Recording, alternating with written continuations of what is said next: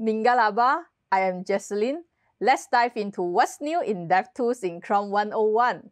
First up, the Recorder panel now supports import and export the user flow as a JSON file. This new addition makes it easier for you to share user flows with others and can be really useful for bug reporting. For example, my friend Adam sent me his JSON recording file. To open it, simply click on the import button and select the file. Yay! Now we have the user flow populated in the panel. We can click on the replay button to replay it or audit the user flow with the measure performance button. Aha! Adam ordered the wrong coffee here.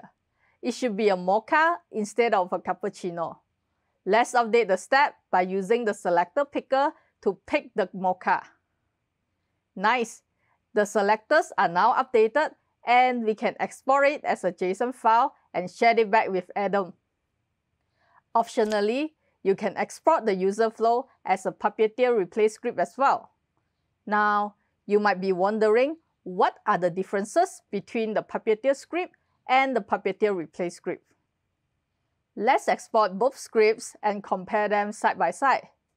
When exporting to the Puppeteer script, all the steps are converted into JavaScript and you can replay with the Puppeteer library. On the other hand, Puppeteer Replay is a new library that built on top of the Puppeteer.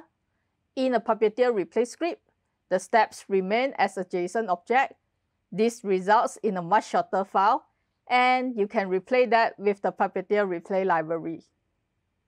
Not only that, you can use the Puppeteer replay library as a command. Say you downloaded your user flow as a JSON file, you can run this command by parsing in the file, then click Enter to replay the script. You can learn more about the Puppeteer replay library with this link here. These new export options are useful for you to manage, customize, or even integrate the script with your CI/CD pipeline. Next, you can now view the layer add rules in the Styles pane. The alias layer is used for declaring cascade layers. What are cascade layers and why do we need them? Well, first of all, not all projects need cascade layers.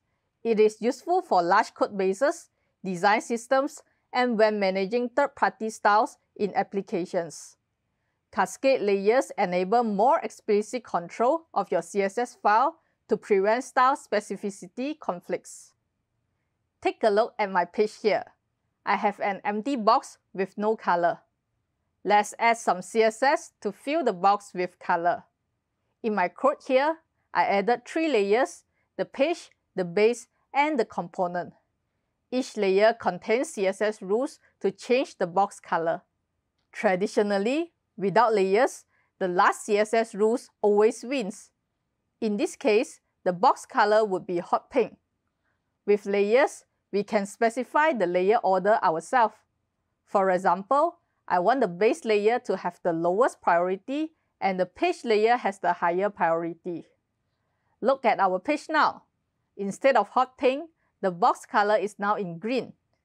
We can view the layer add rules and its styles in the Styles pane. Click on the layer name to view the layers order. Let's try to disable the styles in the pages layer. The background color is now updated to pink because the component layer has a higher priority than the base. To learn more about real-world use cases with the cascade layers, make sure you check out this blog post by Yuna. Next, you can now view and edit the HWB color format in DevTools. HWB stands for hue, whiteness, and blackness. The hue can be anywhere within a range of 0 to 360. The other 2 arguments control how much white or black is mixed into that hue, up to 100%. It could be especially useful for creating monochrome color palettes. In the Styles pane, hold the Shift key and click on any color preview to change the color format.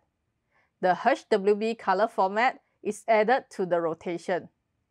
You can change the color format in the color picker as well. Here is a bonus tip. Use the command key to filter multiple network requests. Let's start by clicking on the CSS type to filter the list by CSS. Now, what if you want to view the image request as well?